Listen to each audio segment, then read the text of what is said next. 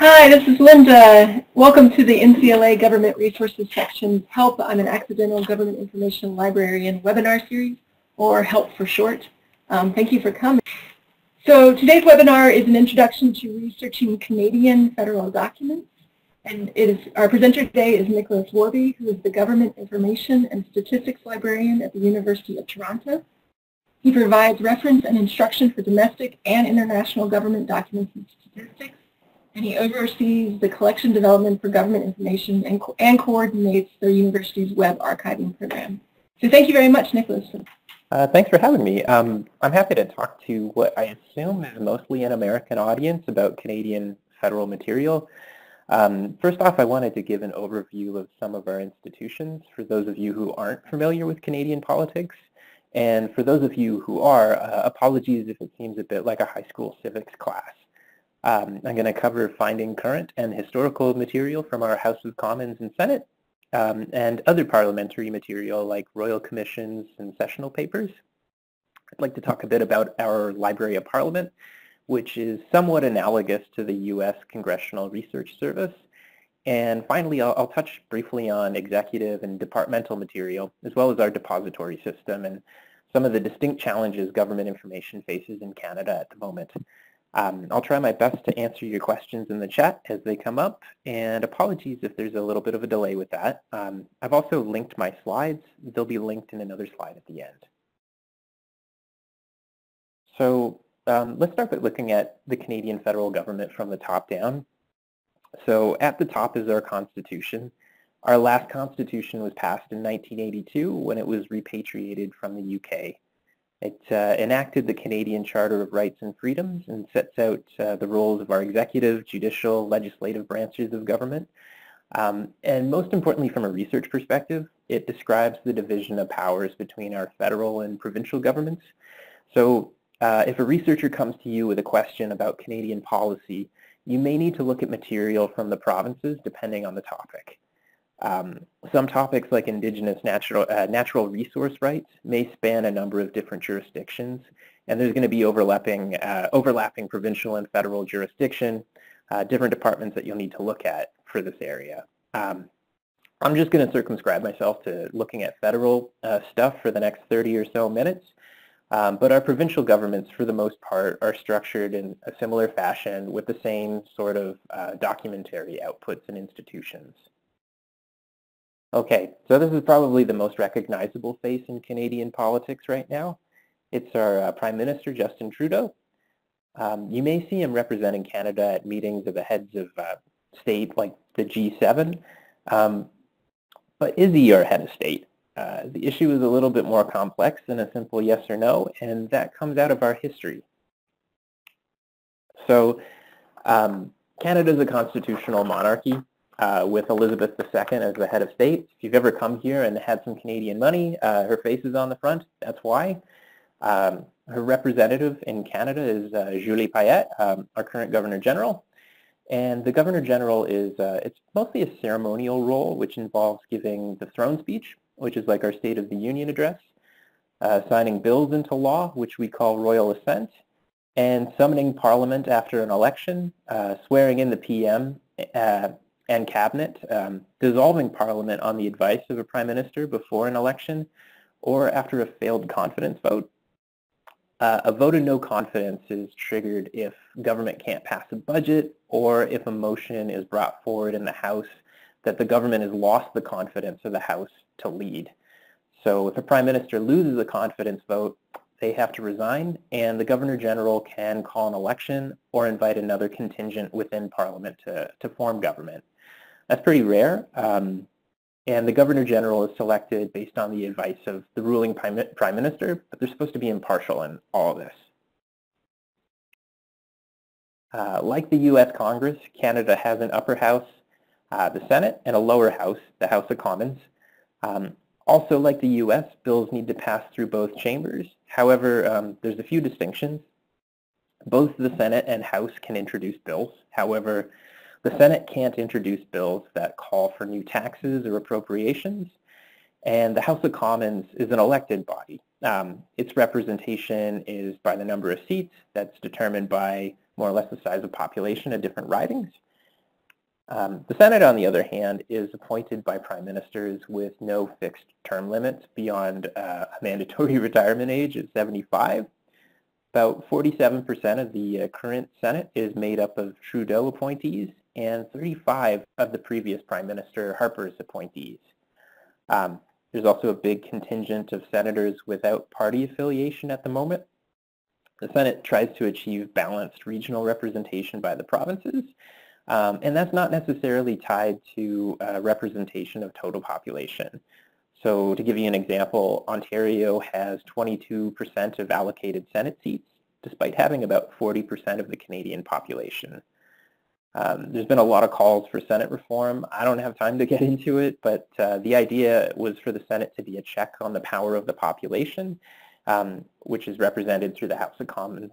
It's also referred to as our legislative sober second thought.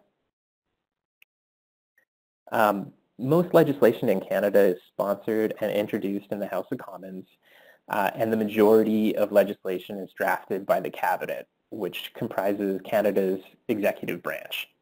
So cabinet ministers are appointed by the Prime Minister to head different portfolios or departments, which are the ministries that execute Canadian government programs.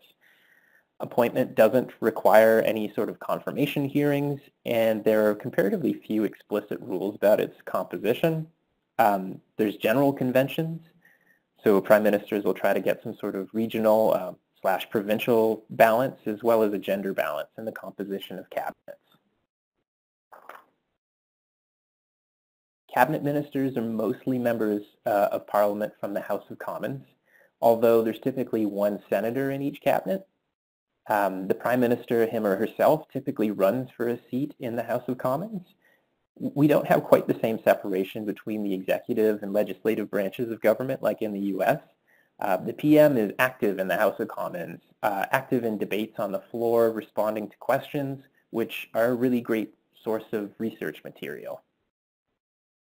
That all said, some of our processes look pretty familiar, or should look pretty familiar to an American. We basically have the same stages for a bill to become a law. The key difference is at the end, instead of a presidential signature or a president vetoing a bill, the Governor General signs a bill to give it a royal assent.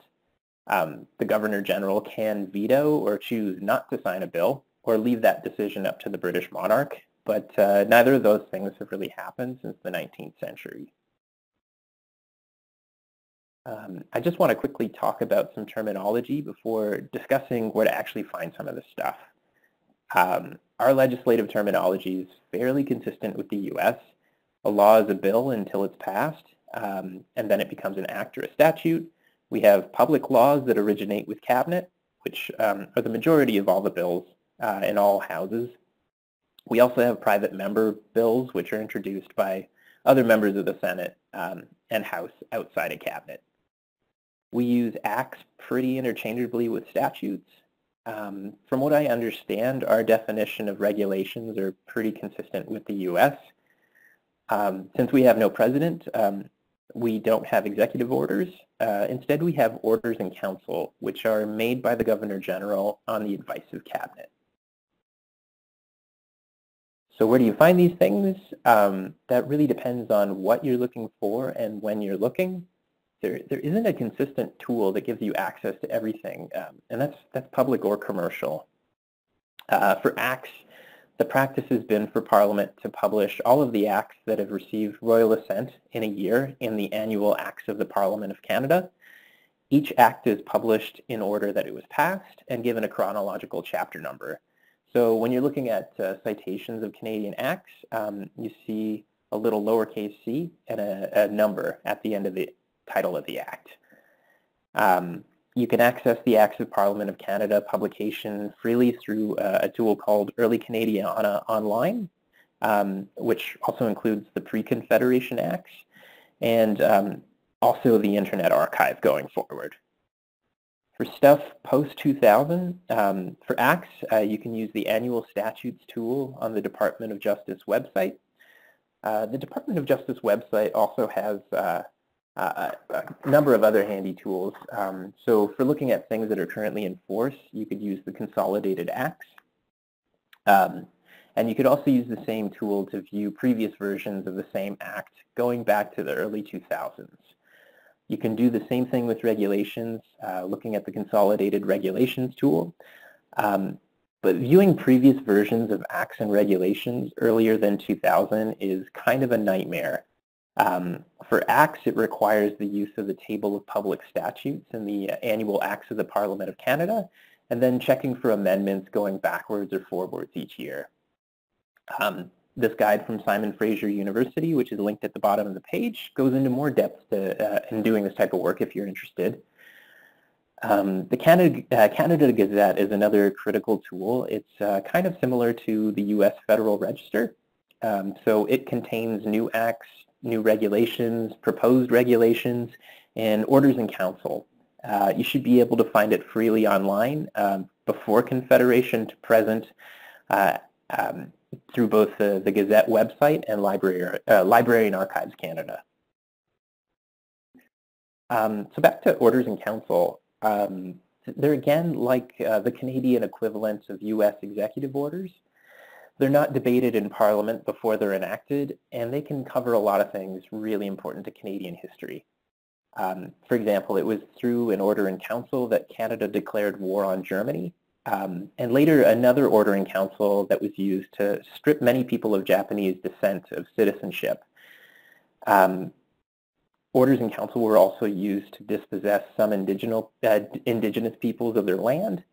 The order in council on the screen here, which you probably can't read very well, was the order in council that barred immigration from Canada from immigration to Canada from Canada's World War I enemies following the war.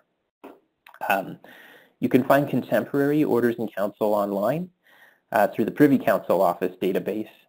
Some historical orders in council are also available through Librarian Archives Canada, and you can check for all of them going backwards and forwards through Part 2 of the Canada Gazette. For bills, you can find contemporary legislation from about 2001 to present through Legisinfo. And I'll just run through a quick little demo with it. It's a pretty straightforward tool that enables you to, it links together the text of the bills throughout all stages of the House and the Senate, as well as the transcripts of the debates where it was discussed, votes, and committee material, and more. So by default, it's set to look at the most recent Parliament and session. So if you want to search for something, you'd have to use the search on the left. So I'm just going to pop open the advanced search. So let's say we're interested in finding all bills past and present that have passed through both houses that mention climate change. To do that search, you'd make sure that you have title and content selected underneath the search field. Canadian bills have short titles and long titles that may not always be descriptive of their content. Very often things can get buried in very large budget bills. So I always select title and content so that I can search the title of the bill in addition to any of the clauses. And to limit bills that have passed through both houses, you could use the status facet here. You could either select awaiting royal assent, so things that haven't been signed, or royal assent received. Just for our purposes, I'm going to select royal assent received. There's other facets in here to limit to political party sponsors, time frames, individual sponsors. Just going to do a quick search. So when you look through the results here, you'll notice that there's a bunch of entries with green C's and numerical characters. These refer to the fact that they were introduced in the House of Commons. So you see a C. If it was introduced in the Senate, it would have an S. And the number is the order in which it was introduced in the session in that particular chamber. So if you see a Canadian news article talking about Bill C-86, that just happens to be the 86th bill introduced in the House of Commons in that session. So if you follow up on a reference from 2 years ago, it's really important to make sure you're searching for the right Parliament in session. These numbers get reused every session. So If an election gets called while a bill is being discussed, the process stops. If a bill gets reintroduced in a new session after the election, it's going to get a new number. That's why it's really important to at least get a short title and a date from a citation. So I'm just going to select C57 here. The entries for these bills are fairly easy to use.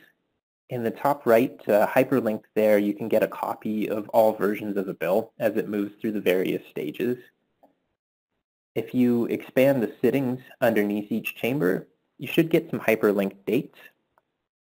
These will take you to the transcripts of the debates where the bill was discussed. And there's also detailed voting information linked there. The committee material works pretty much the same. It's pretty easy to access the committee hearings where they heard testimony and debated amendments of a bill clause by clause.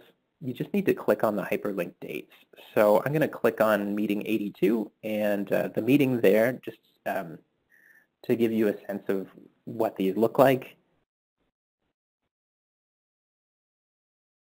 So included in the entries are not just the transcripts of the meeting, but the hearings and the briefs submitted by stakeholder groups who may not necessarily have gone to Ottawa and discussed this bill in person.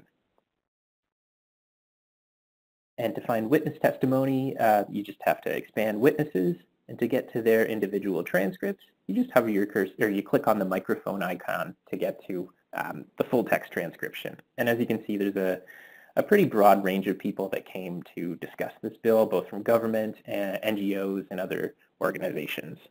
I'm just going to hop back to the bill profile. So if you want to do the full span of the bill, you could do the exact same thing with the Senate. And there's additional information on the right here.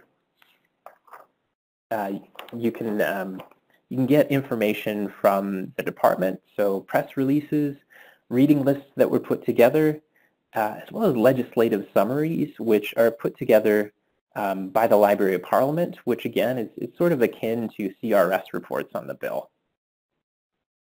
So just hopping back to my slide deck. So going deeper into our House and Senate, the document types we use are pretty similar to US counterparts. Our debates are sometimes referred to as the Hansard, like in the UK. We have journals, which are somewhat like the minutes and lists of decisions and actions that took place in a chamber. They can be used as a really effective index for older publications. Our committee material is pretty similar to the US. Stakeholders and interested parties can submit written briefs to committees considering a piece of legislation or show up in person. These are generally hosted on committee sites along with the proceedings of the hearings.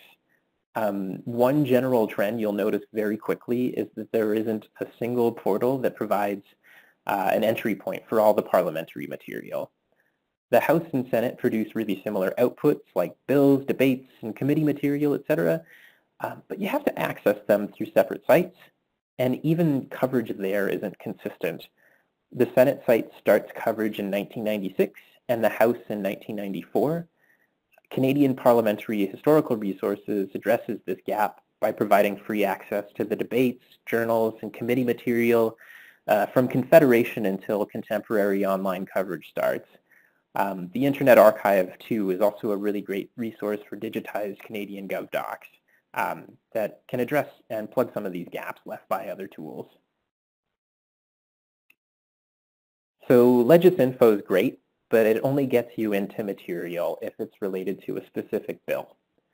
To find any other House or Senate material, you have to use their individual sites for contemporary stuff. I'm just going to use a few basic tasks to show you how the inconsistencies between the House and the Senate sites can impact your search. If you're looking for debates or committee material, the path to the publication tool on the House of Commons site is not where you would logically think it would be, like maybe the magnifying glass on the top right-hand side of the page. It's kind of buried. And if you use it, your search results, they're a bit of a mess.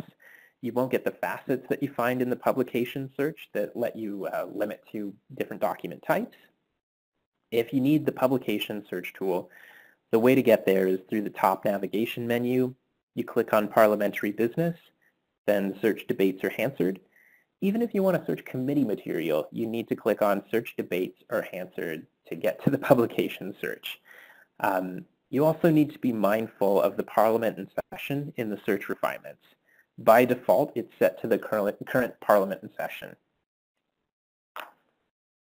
And flipping over to the Senate side, on the Senate site, the path to the publication search is simply just the magnifying glass in the top right of the page. If you're looking to search the debates of the Senate, you'd need to click on the Chamber tab, so it's a little different from the House of Commons. Again, you need to be mindful of the Parliament in session as it defaults to the most current session. Another critical task where the House and Senate sites can be a bit frustrating for users is searching for witness transcripts in the committee materials. If you're searching for committee meetings, briefs, and hearings to do with a bill, that's something you could easily do with Legisinfo. We saw before, it's all linked in there. However, like in the US Congress, committees do more than just studies of individual bills. Moreover, if you wanted to look at the participation of an individual or an organization in parliamentary committees, you need to look across a wider spectrum of bills and committees. So let's say we wanted to look at the activity of the Canadian Association of Petroleum Producers, which is an oil interest group. We want to see how active they've been in parliamentary committees. The House and Senate sites both have witness search tools that can help facilitate this kind of search, but they work differently and they can't be found in consistent places. So for the House of Commons, it can be found by going to the House site, selecting Parliamentary Business from the top navigation menu like before, but you click on the list of committees and overview from the menu that pops out, and the witness search is at the very bottom of the committees page. And that'll help you search across the House of Commons committees from roughly 1994 onward. For the Senate, you'd click on the committees link from the top navigation menu, then you'd select an individual committee. The witness button is at the bottom of the individual committees page, and that'll open up the witness search. Frustratingly, you can only search for witnesses one committee at a time. You may not always know which committees where your witness or your organization has been active. So earlier than 1994 and 1996 for the Senate, historical debates, journals, and committee material can be found through the Library of Parliament and Canadiana's Canadian Parliamentary Historical Resources tool. It's great, but the primary entry point is a full-text search, which can be a bit overwhelming if you're looking for a broad topic like oil or climate change. It also lacks the ability to facet by things like witnesses. So a better strategy might be to first search in something like the journals within this tool, which will give you some contextual information like dates, names of committees, names of bills, etc. There's more to parliamentary material than just the debates, bills, and committee stuff. In Canada and other countries with Westminster-style governments, we have these things called royal commissions, as well as commissions of inquiry, which are independent inquiries appointed by cabinet. They're somewhat similar to U.S. presidential commissions. In Canada, the official inquiries, they're official inquiries into something of national concern. And the point is to usually obtain advice about a problem or inform policy making or to investigate a specific event. The commissions of inquiry and the royal commissions have basically the same powers, but the royal commissions are higher profile and cover broader subjects. They usually involve cross-country hearings and reports with formal recommendations. Some key royal commissions include the Royal Commission on Aboriginal Peoples in the 90s, the Royal Commission on the Status of Women, and the Royal Commission on Bilingualism and Biculturalism in the 60s. They're led by experts, and that expert's name is used as like an informal shorthand for the commission. So, for example, the Royal Commission on the Future of Healthcare in Canada is sometimes referred to as the Romano Commission. after the lead investigator, Roy Romano. Both the Royal Commissions and Commissions of Inquiry have the power to subpoena witnesses and to get people to testify under oath. Interested parties can also submit written briefs and testify at the hearings. These are really, really rich sources of research material. You can find final reports through the Privy Council office. Librarian Archives Canada hosts an index to all the material related to each commission through its new Aurora search tool. You just have to use a collection code when searching it. And also Early Canadiana Online hosts material from the pre-1901 commissions. Sessional papers are also pretty key, especially for historical research in Canada. They're similar to the US congressional serial set.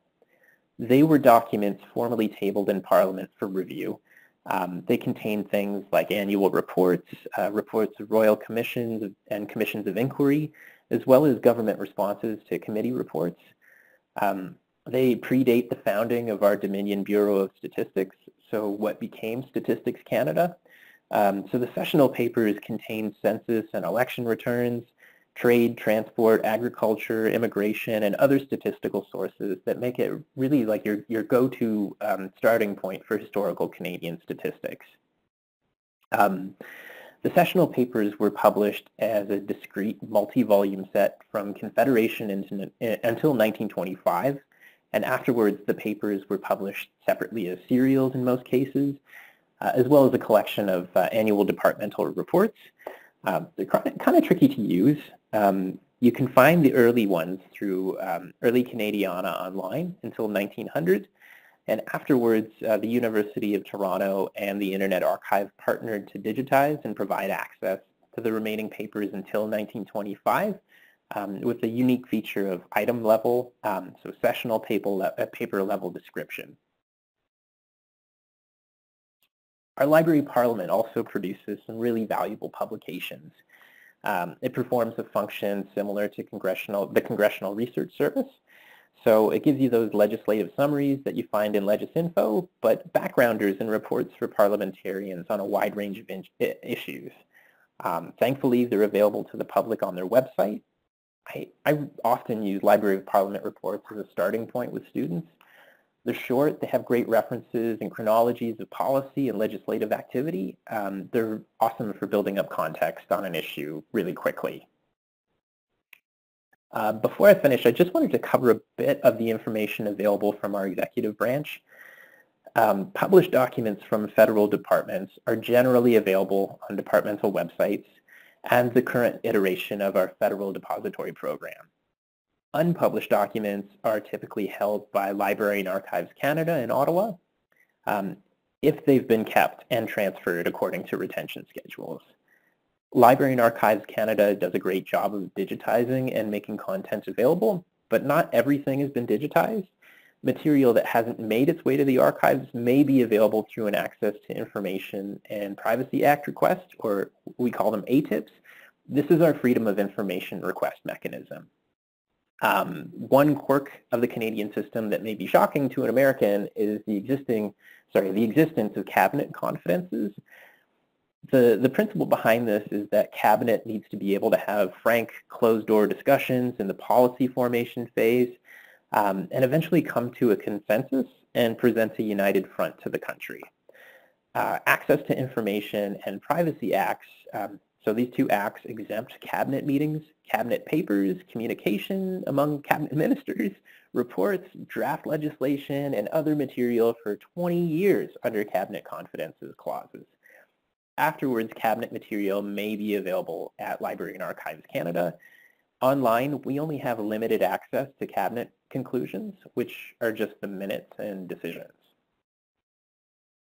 We too have a depository program, but it has drastically changed in the last 5 years.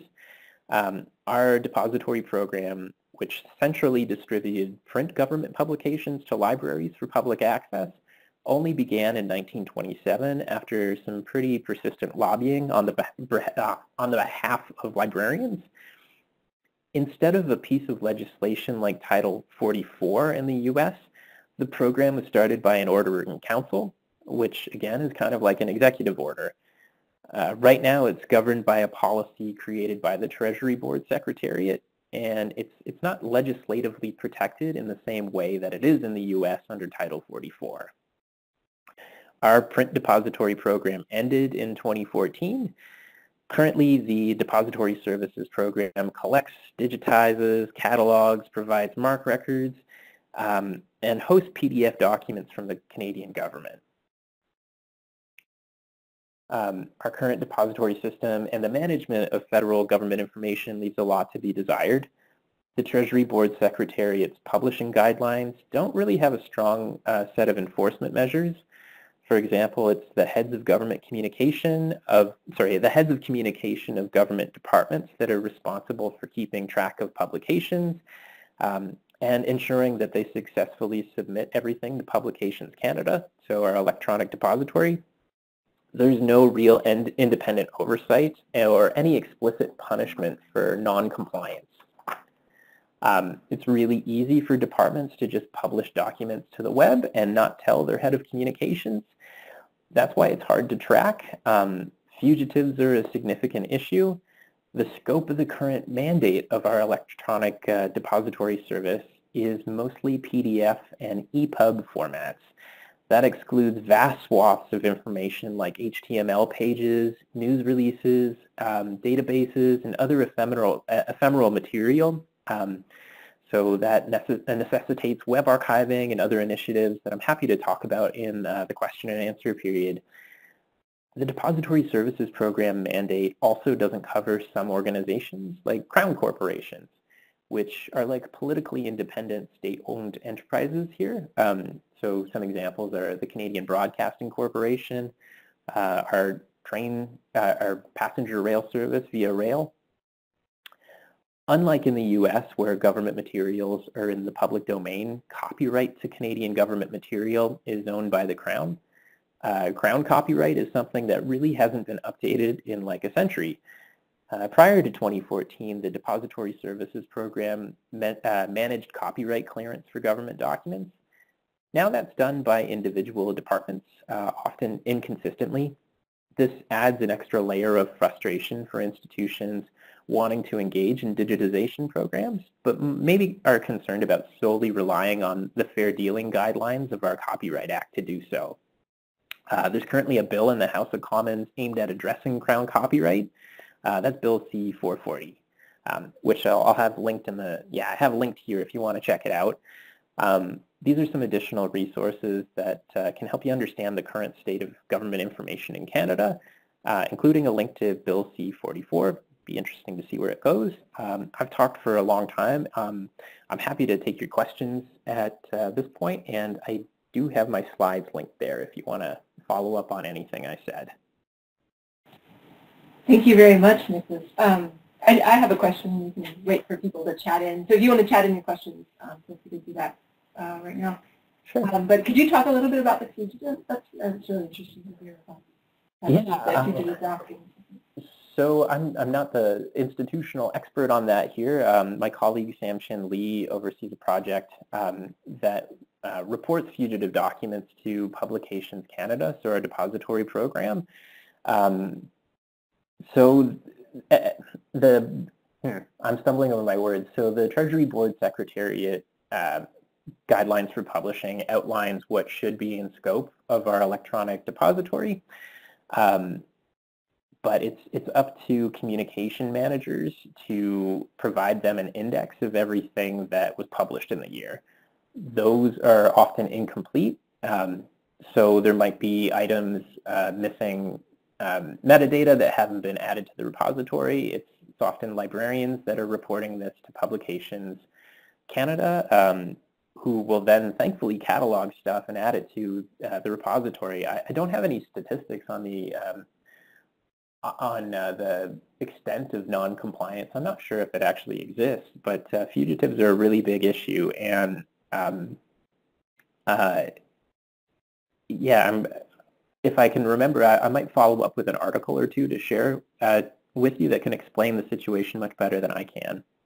Okay, no, that's great. But is there a pretty big movement in the community to Yeah, absolutely. And I think that's spearheaded by the Canadian Government Information Digital Preservation Network, which is a confederation of mostly academic government information librarians in the country that back up everything from the Publications Canada repository and Lock's boxes and are engaged in fugitive reporting.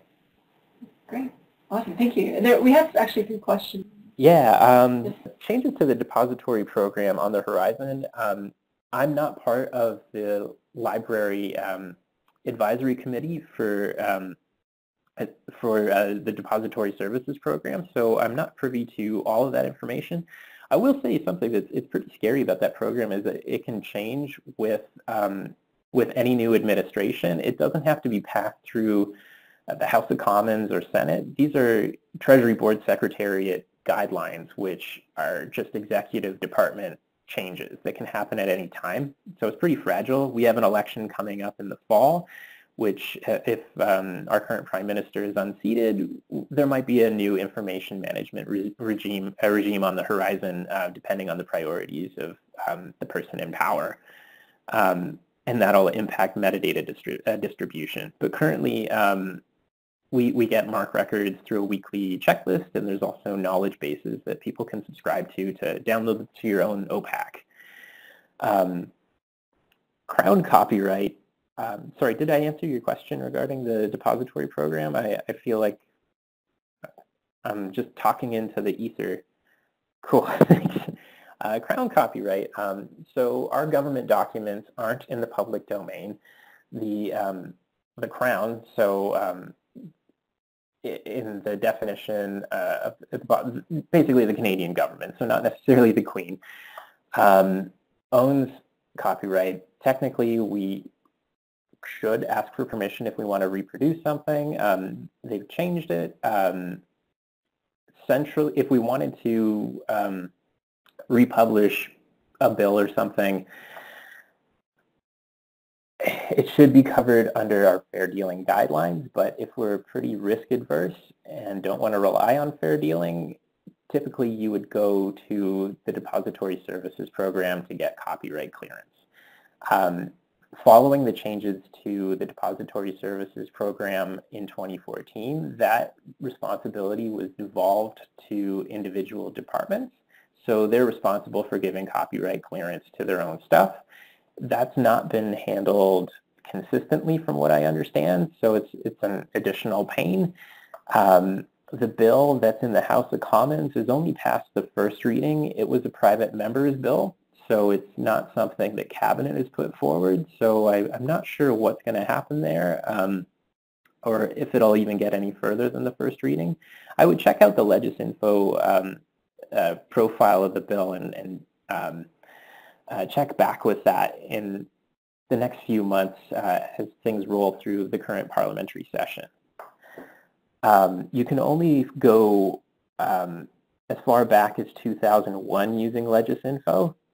So anything earlier than 2001, you could use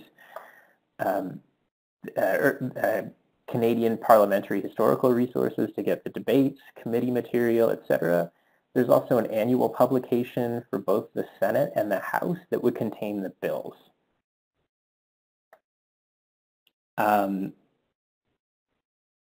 Yeah, the Senate websites and the House websites were updated fairly recently. That's a good question. I don't know if they're exempt from the common look and feel, but yeah, you're right. Most Canadian web pages have a very distinct template. They're not templated websites.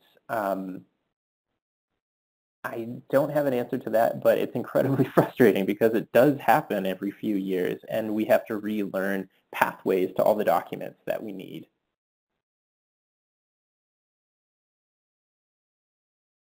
I definitely want to follow up on that, though. Great questions, everybody. Are there any more questions? Thank you so much, Nicholas. This has been really helpful. Yeah, happy to do it. And if you have any further questions, feel free to email me and I can follow up. I'm definitely not the expert on Crown copyright, and fugitives, but I'd be happy to connect you with some of my colleagues who are very active in that space. Great.